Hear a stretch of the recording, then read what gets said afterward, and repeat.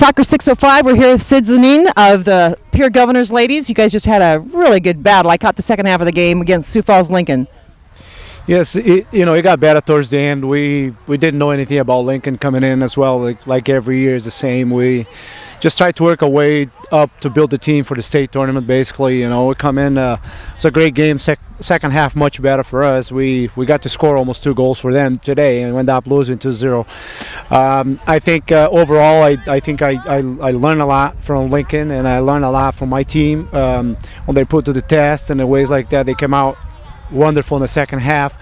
With just a matter of bad luck, we put a couple goals in there, but we hold them up, and like I say, I think we play a lot better in the second half.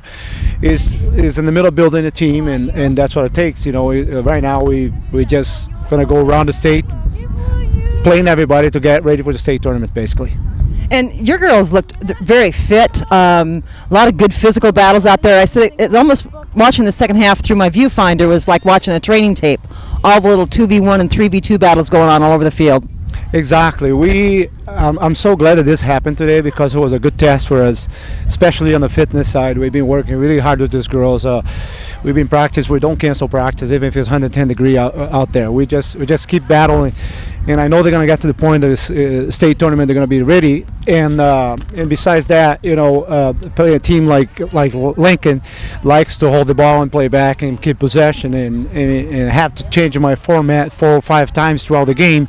Is put a good test to my knowledge as well, and we just fell short. But it was a good class for us today to learn over here something. Well, the girls should hold their heads up high because they're looking really good. And tomorrow I think you have Brandon, right? Brandon Valley? Brandon Valley, 1 o'clock JV, and then 1 o'clock, actually 11 o'clock and 1 o'clock JV and Varsity. Yeah, we don't know anything about them either, but we're just going to go out there and give it hell. All right. Well, good luck tomorrow, Coach. We'll see you there. Thank you much.